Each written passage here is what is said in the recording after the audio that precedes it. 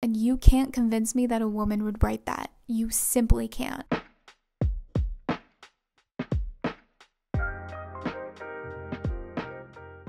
Hi, welcome back to my channel. Today I wanted to talk about HBO's new show, The Idol. I know, why would I want to contribute to the dog pile? I wanted to analyze this show so that you don't have to, but I also knew that if I merely just sat here and recapped the entire show and picked apart everything that I hated about it, I would just be beating the deadest of horses, because so many big creators and micro creators are covering the show, understandably so. So in this video I wanted to talk about The Idol and how it fits into the broader context of Hollywood's problem with the male gaze and the sexualization of women, to hopefully spark some necessary conversations about these topics. I just want to emphasize that I am critiquing the writing and direction of this show. I am well aware that the production of shows, especially this one, is complicated, and aside from The Weeknd, who was one of the creators, with the other actors like Jenny, Troy, etc., we really don't know the extent to which they had control over what their character would say or do, or how they would be portrayed, or what their knowledge of what the series would be was when they signed on to it. So I'm not going to be making assumptions about them. I'm not going to be making big claims about them.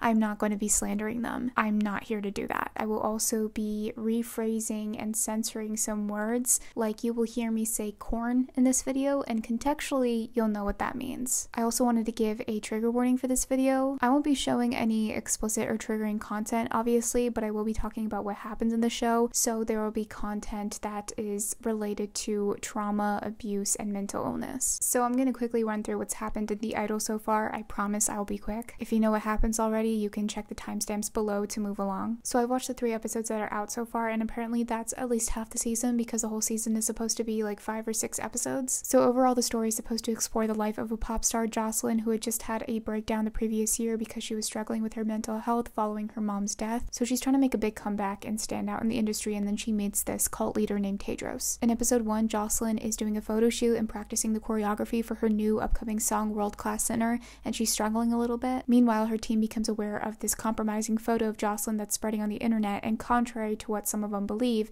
it is the literal definition of revenge porn and should be taken seriously. They tell Jocelyn about the photo, and then Jocelyn later goes to a club and meets Tedros and his rat tail. Then the next day he comes over to her house, listens to the single, and proceeds to initiate a long, intimate ending sequence where he asphyxiates her and uses knife play, to put it in the simplest terms. In episode 2, Jocelyn is struggling through the shoot of her music video for World Class Sinner, and her record label exec, Nikki, sees Diane, played by Jenny, who's one of Jocelyn's dancers, and sees potential in her. Diane is also revealed to be working with Tedros. Jocelyn breaks down, causing the shoot to be scrapped, and then later Tedros comes over with some of the artists he works with, initiating a long ending sequence where they are intimate, naked, and singing, to put it in the simplest terms. Then in episode 3, Jocelyn and Tedros are having a lot of sex, a lot of it very publicly. They go shopping at the Valentino store, and then we learn how controlling Tedros is, and he's been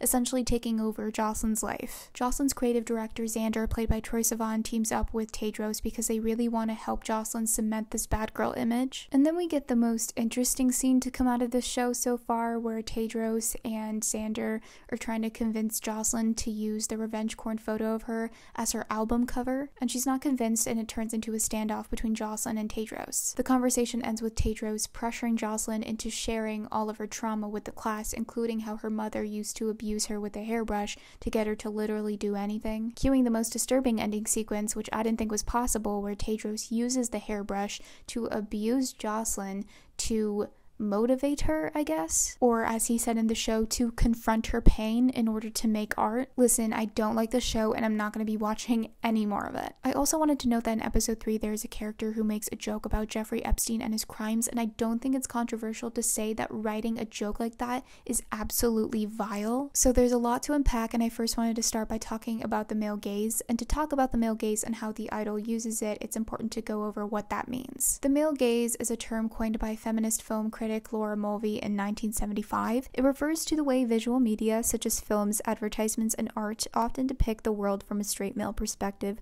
objectifying and sexualizing women for the presumed male viewer. According to Mulvey's theory, the male gaze operates in two different ways. The first is the camera's perspective. This is where, in visual media, the camera assumes the point of view of a straight male observer. It presents women as objects of desire, emphasizing their physical appearance, sexual attractiveness, and body. The second is narrative and character construction, which means that the male gaze also influences how the story is structured and told, and how female characters are portrayed. In the narrative sense of the male gaze, women are often not depicted as multidimensional characters, or they may lack agency, existing primarily to serve the values and desires of male viewers, or to serve the story arc of the male characters. The male gaze has been a subject of critique and analysis in feminist theory and media studies for its role in perpetuating patriarchal power dynamics and cultural perceptions. The concept is used to critically analyze how power, gender, and representation intersect in various contexts. It's also important to note that discussions about the male gaze is not just limited to film and TV, but also extends to other visual forms of media. The male gaze is also far from being a new thing, as we've seen it throughout history and also in our everyday life. I don't think it comes as a surprise to people that there are discussions about the idol and the male gaze, because one of the first pieces of rumored information that we got about this show was that the original director, Amy Seimetz,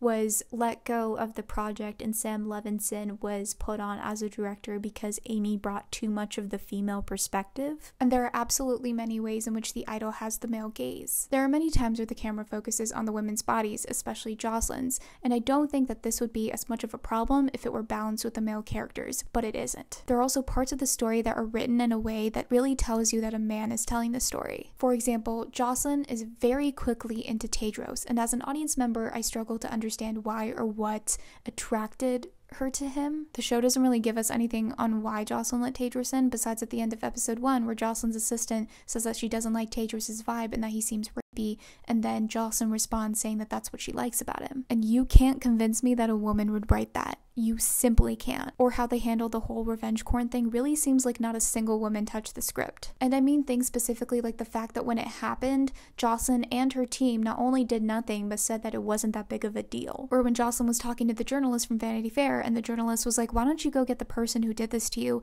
And Jocelyn says, revenge is empowerment. When like, no, it's not revenge. It's charging someone for a literal crime that they did to you. Like, revenge porn is a actual crime that seriously negatively affects a lot of women. They literally could have written Jocelyn a line where she mentions how our systems and structures let men get away with anything anyway, or how it would just be emotionally taxing for her to do that, because those are unfortunately reasons why women in Jocelyn's position don't do anything, but they didn't mention any of that. So just the way that the dialogue and some of these important plot points are written really feels like it's coming from a man's perspective. And on top of that, we don't really know Jocelyn. She's not a multi-dimensional character, and she's the main character. We only know her trauma and what she does for a living, but those are not what makes a person. And if you ask me to describe Jocelyn as a character after watching 3 nearly hour-long episodes, I would only be able to say that I think she's probably free-spirited and that she seems nice to other people, but that's it. And that's not a good thing. And then there's a part of the male gaze at work that many people have a problem with, and that's the over-sexualization of female characters through gratuitous nudity and sex scenes. It's important to emphasize that the over-sexualization of women in TV and film is a topic of ongoing debate and criticism. And from what I've seen from this debate, there are a lot of people that say that nudity and intimate scenes are very unnecessary and borderline, if not literally exploitative. And then there are also people saying that these are just bodies doing natural things. Why are we so afraid of it? So it's important to note that the over-sexualization of women in TV and film refers to the portrayal of female characters in a manner that excessively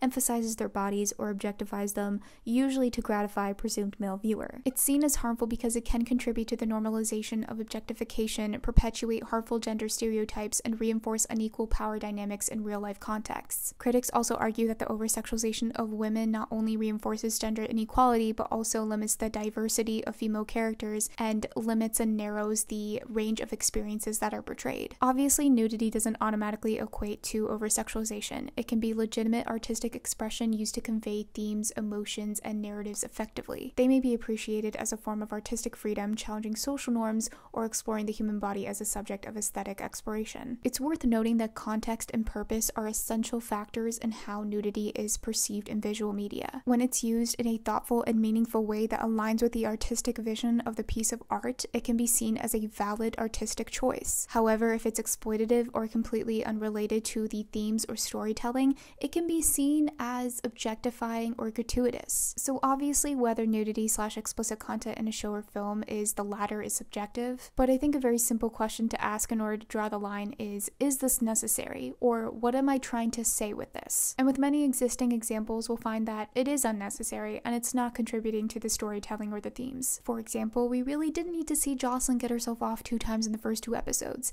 and we also really didn't need to see her wake up naked in her bed multiple times. It also wasn't necessary to show us as many sex scenes as we've seen so far, and it's even more unnecessary to include the violent/torture porn imagery. So a journalist at the Cannes Film Festival had asked the cast and creators of The Idol where they drew the line between being revolutionary and taking things too far with the explicit content and how they really felt about that. Sam Levinson's response was that sometimes things that might be revolutionary are taken too far. Then he went on to say that we live in a very sexualized world and that the influence of porn is really strong in terms of the psyche for young people, and we see that in pop music. And when I first saw and heard this, my first thought was, okay, well, what are you trying to say about that in The Idol? Because the problem I had while watching the show is that it seems to present these unnecessary, problematic things without making commentary about it, without saying what needs to be said about it. Nothing about the first half of the show tells me that the show is trying to critique the influence of porn on young people. It's just showing sex and abuse and very explicit, uncomfortable scenes. And that's where The Idol fell flat for me and didn't accomplish what it set out to achieve. Because apparently it's supposed to be satire, but you're not being satirical or critical by just showing us the thing that you say you're trying to criticize. And the sad part is that I see what the show could have been. Like, I see Tedros being controlling, I see how they try to give us context with Jocelyn's mental health to understand where she is mentally. I see that they give us crumbs of the relationship that Jocelyn has with her team and how her team really neglected to help her when she needed them. So there are these pieces that I can see of what could have been a really good story, but The Idol and how it turned out just did not execute that well. I sincerely hope that if anything, the show sparks conversations about how the over-sexualization of women and the male gaze has been in our media and continues to be in our media, and something needs to change about that. I also hope that it shows people and starts conversations about how positions behind the camera, like writers and directors, are very male-dominated positions in the entertainment industry, and that needs to be changed because we need more people who aren't men telling stories about people who aren't men. Apparently the show might not get a second season, which I think is probably for the better. I'm not going to be watching any more of the show because I feel like I've watched enough to know how I feel about it. It's going to continue to be told from a man's perspective, and it's going to continue to show me elements of what could have been a really good story, but I'm just going to end up being